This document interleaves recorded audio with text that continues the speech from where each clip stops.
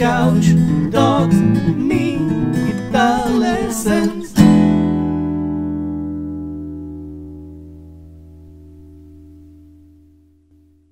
Hey there, LickNRiffers, how are you doing? Welcome to another awesome lesson right here on LickNRiff, in which I'll show you how you can play jazz chords using only one finger. I'm not kidding you.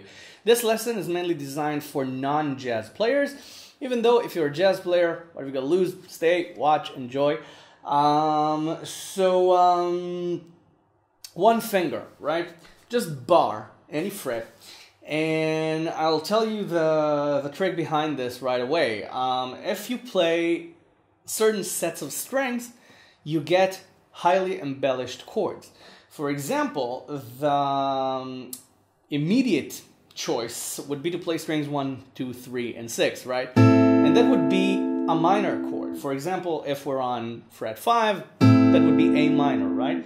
But if we play strings 2, 3, 4, and 6, it's A minor 7. If we play strings 1, 2, 3, and 5, we get a 9th chord. If we play strings 2, 3, 4, and 5, we get a 9 and 11 chord. And that's the secret behind this. The way to do this is to change string sets.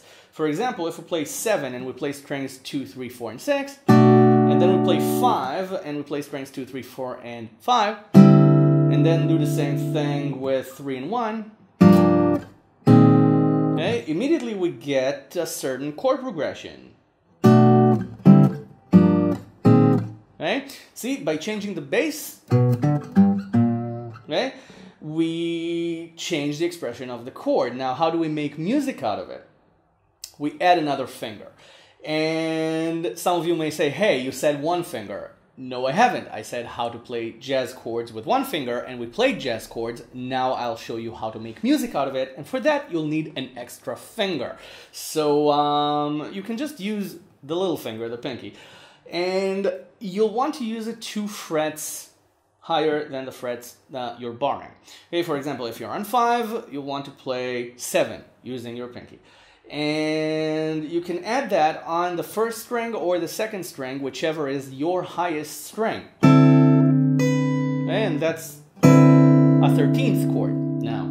Okay, so you can do, okay, you can do pinky, no pinky, and then take it 2 frets down. Okay, or play the 6th string then as your bass note, or the other way around. Okay, 6th string first, and then the 5th, and see what that brings you. Okay, and try that around the neck and see which results you get with different bass strings. Okay, now try it with different sets of strings. Okay, with the 2nd string. Okay, when you're playing strings 2, 3, 4, and 5 or 6. Okay, so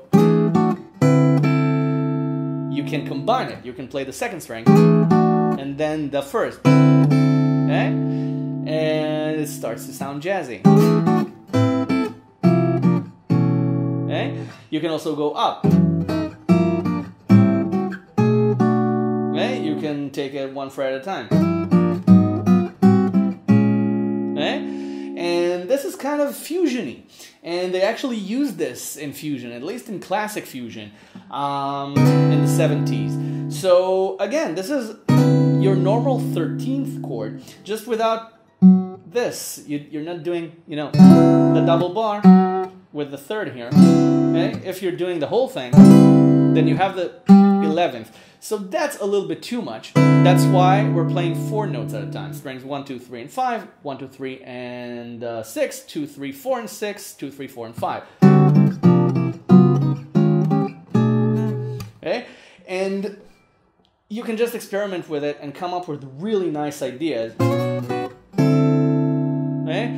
And I'm just showing you the basics, just showing you the ropes. You can find really neat... Okay, you can land on a fret and then take it 2 frets down and use the pinky to play the same fret. Okay, something like okay, something like this, or okay, go down, right? If you play the high pinky, okay, on the first string, the high pinky, that's the name of my new album, and you play strings 1, 2, 3, and 6, you get a minor 9, okay, a minor add 9. So, okay, you can do this move. You can take the pinky off, then 2 frets down, do the same thing, and then you can do just the bar on 1 fret lower whenever you want to end. Okay? Just remember to change the bass notes. If you change the bass strings, you create a different musical root. You create different chords. And of course, it should go without saying that you don't have to play blocks all the time. You can play bass, chord, okay, bass, and then the chord, and then play around with pinky on, pinky off. Okay? You can arpeggiate the chords, of course.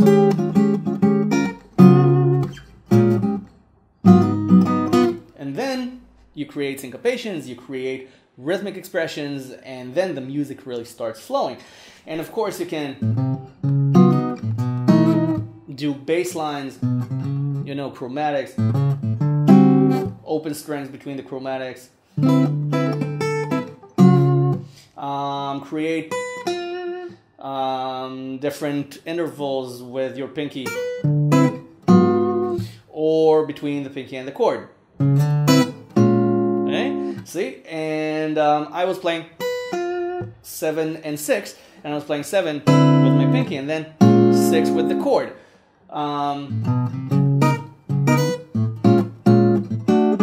And you can just, again, play around with the different combinations you have. Just remember to have fun. That's the important thing. Just one last idea before we go. Try adding the pinky somewhere else. For example, if you're playing strings 2, 3, 4, and 5, try putting the pinky on the 4th string, and then you get this. Okay, another variation on the 9th chord. You can also try, when you're playing strings 2, 3, 4, and 6, you can try adding it to the 3rd string. And then you're getting a really interesting fusion chord.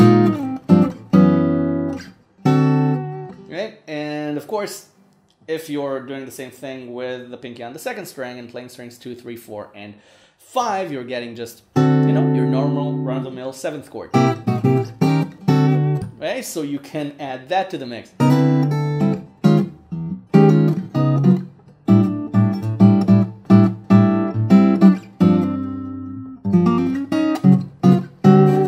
Okay, just randomly, completely randomly, just rely on the rhythm and